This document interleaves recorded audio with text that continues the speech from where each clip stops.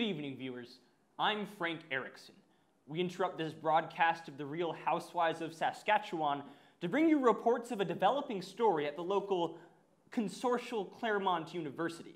1, 2, 3, Waldorf. It's really great. It's really inspirational. Beautiful. Ah, so great. I'm not entirely sure what's going on here today. I mean, in the email, Janice said it was a retreat, but we're on the quad, so... So, the point is to just pass our healing energies around our circle, okay? So just feel through your fingertips, up through your veins, through your heart, and back out through your fingertips. No, this is my bubble. This is... Okay, yeah. I don't really know why she called us here today. I mean, it's 8 a.m. on a Sunday. It's beyond me. So they were standing together, and one girl is like, "Do you want to go check out what desserts there are?" And she does, and she goes, and she comes back, and she goes, "The dessert tonight is apple pie." And the other girl goes, "Oh my God, I don't like telling people this, but I hate apple pie." And the other girl responds, "No way! I never tell people this, but I also hate apple pie!" And she goes, "I know, it's an American pastime, it's like so important, everyone loves pie, but it's weird, it's like something about warped fruit, I hate it." And the girl's like, "I know, like my brother loves apple pie, and he has apple pie every year for his birthday, and so I just have to like sit there pretending to like apple pie, but I'm like nauseous, and I don't want to tell anyone, it's so weird." It's like, I like other pie, you know? I like rhubarb pie. I like pecan pie. But apple pie just doesn't do it for me. And then I formed a sword out of my sheer anger and I beheaded both of them. Harl, give me back the sword. It's yours? Harl, you took your damn roommate's weapon? It was cool. Classic! But that's... It's just some sword. That's the sword Blood Banshee and Hydra took from the Night. The who and the what?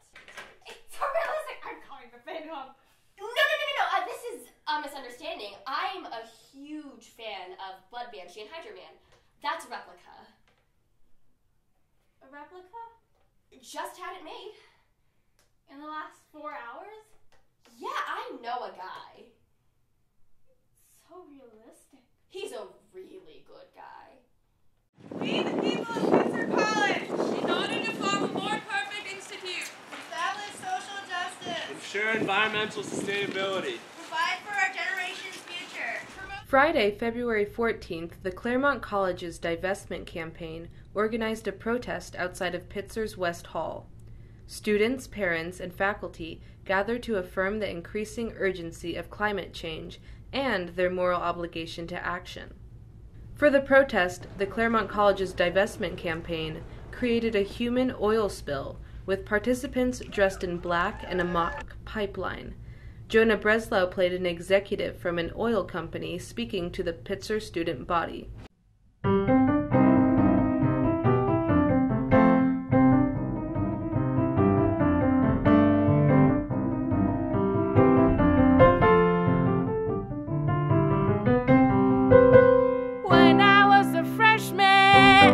So fresh, I don't know what to do. Just majoring in pre-med, getting up at 7, going to Frank for breakfast.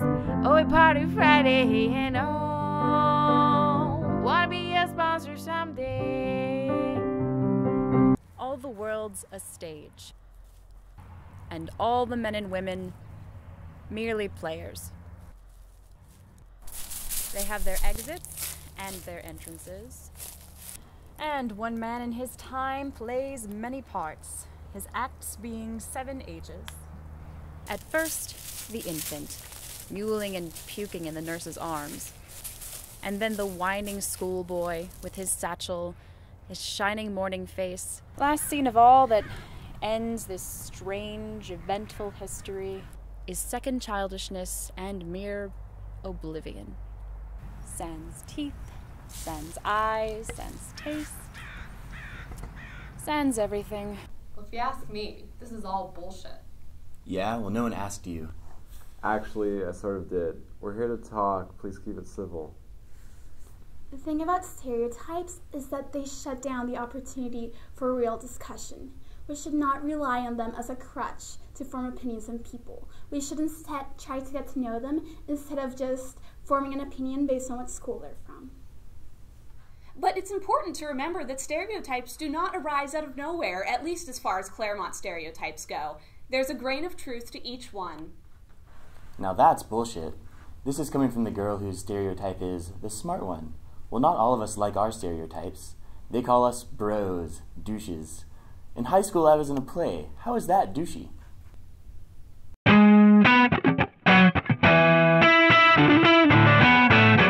The idea behind ISMP is that we want to be a family for our international students who are far away from home.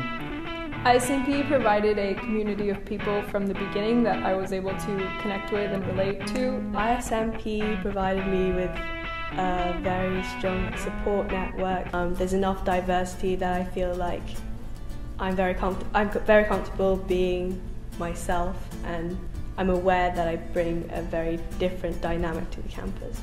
One of the most important pieces of advice I have to give to the incoming international students of Pomona College is to take advantage of all the resources available to them. To feel entitled to get involved in anything and everything that they want to. Pursue what moves you. Be able to make friends not only with their international counterparts but also to make friends with American students. Ask questions and take power naps.